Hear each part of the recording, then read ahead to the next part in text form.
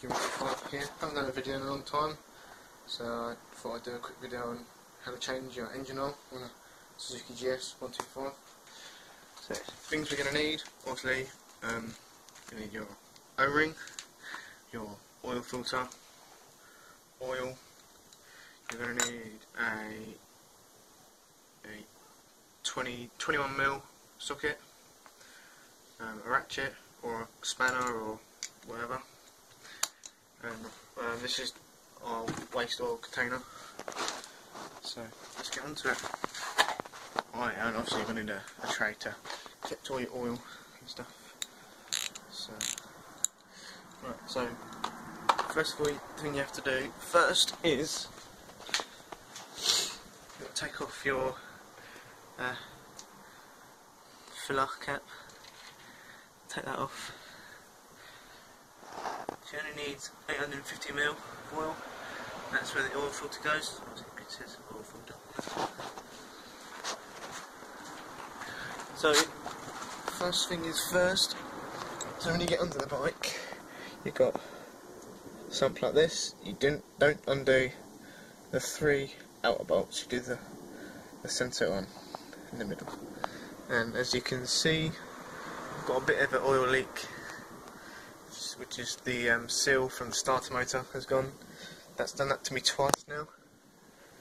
So yeah, let me get this bolt off, and I'm going to go for the next step. Right, so I've got that done. Remember, do not drop the sump plug in the oil, because you'll spend some time fishing for it. Just like that. So whilst that is draining, let's go and get the oil filter off. Right, so to get the oil filter cover off, you're going to need a 10mm ratchet or a spanner or whatever. Right, let's get this off.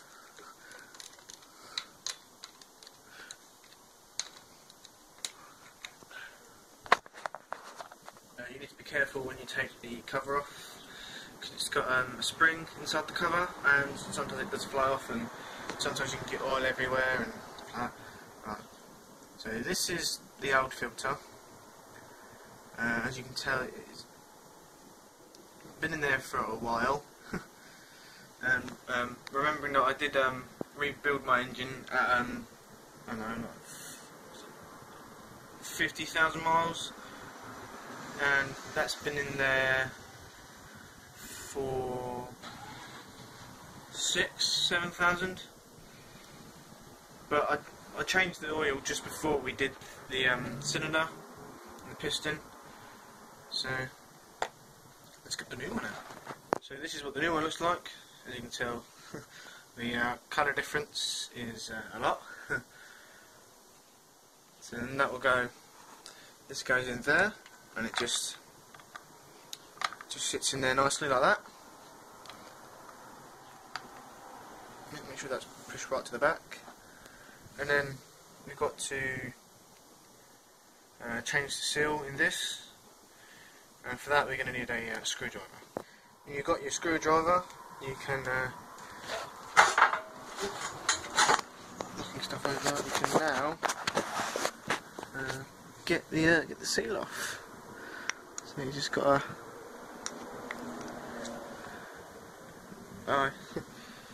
and now you get your new one, and then that just sits in there like that. You get a bit of oil and get a bit of lube around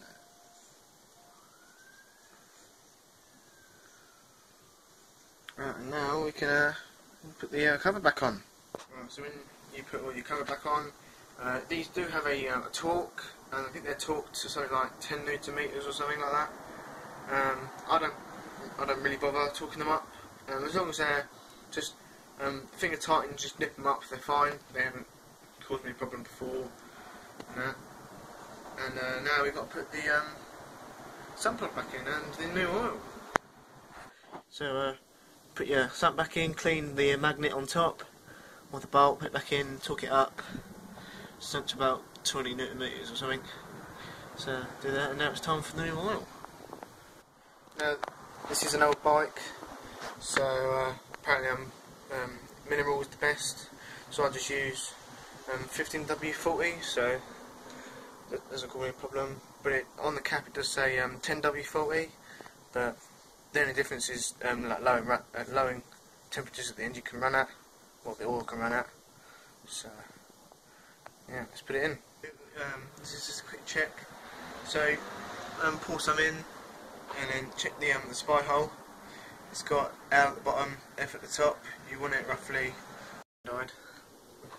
Yeah. So anyway, as I was saying, so when you check your spy glass, or your spy hole, whatever you call it, low is at the bottom, F is at the top. So you want it roughly, I don't know, just you want it under the F. You don't want to put it. You don't want to fill it up over it, because that's bad. You'll end up pressurising the system, and you'll blow all your bottom crankcase seals, and yeah, you don't want that to happen. So yeah, we'll carry on filling it up, and then tell you what we do next. Once you're happy with your level, mine is just under the full. So yeah, it's full. So then you can put your cap back on, and that, and then fire up, and if the level drops, then you can.